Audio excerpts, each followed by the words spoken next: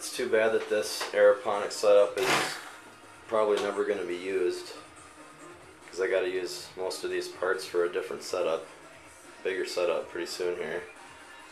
So I wanted to show it to you guys before it got torn apart. Basically, this bottom tank is the reservoir. Okay, that water gets sucked up through this little filter deal all the way up into this diaphragm pump. And if there's guys out there looking for some diaphragm pump kind of aeroponics, I would definitely recommend this one. It's a 220 PSI pump, and I thought they were pretty hard to find.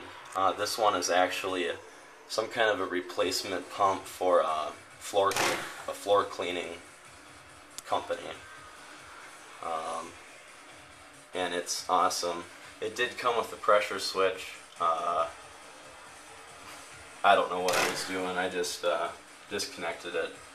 It wasn't part of the setup right now anyway.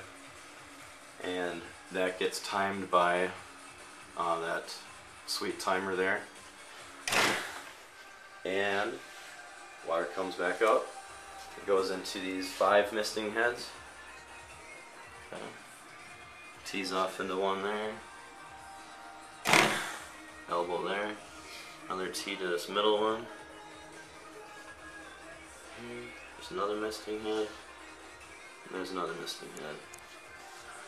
And in this one, there was only going to be 2 plants growing in here. This time I didn't actually cut off the netting part, because I've had quite a bit of trouble. Once the plants get so big, they'll start to pop that neoprene out of there, pop the whole thing out.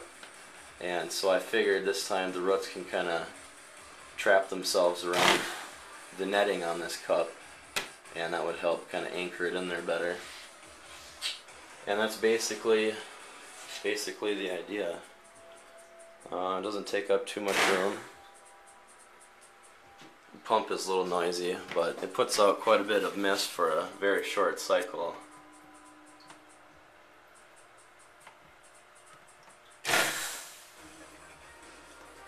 But the main problem with this whole thing, and why it just never did get used, is because these misting heads will piss.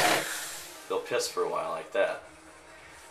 And it's because the lines are all pressurized yet, and it's just squirting it out. So I suppose better misting heads could help prevent that.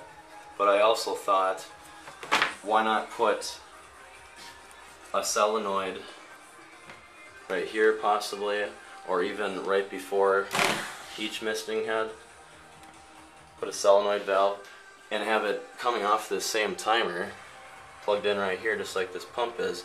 So when the pump's on, the valve's open, pump shuts off, the valve closes, and my theory is that it would obviously close off that pressure and it wouldn't piss like that.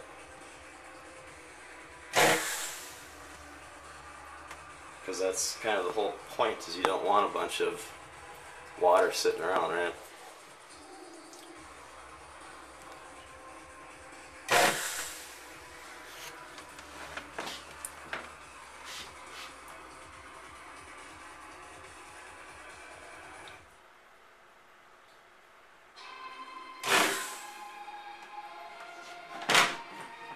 So yeah, otherwise it works pretty sweet.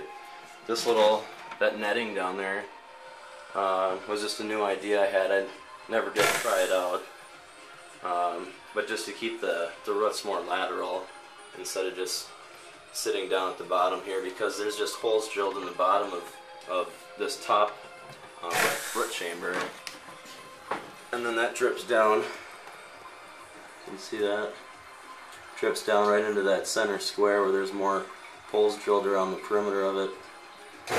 Falls back down into the reservoir. And I think it's too high, because the roots would practically be touching as soon as you put the clones in there. So it should have been way lower than that anyway, but live and learn. So yeah.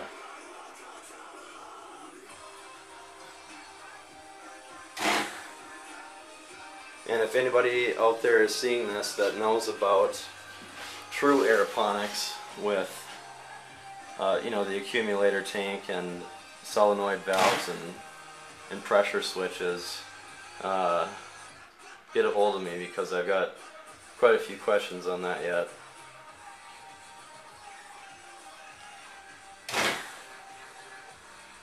Alright, thanks for watching, guys. Peace.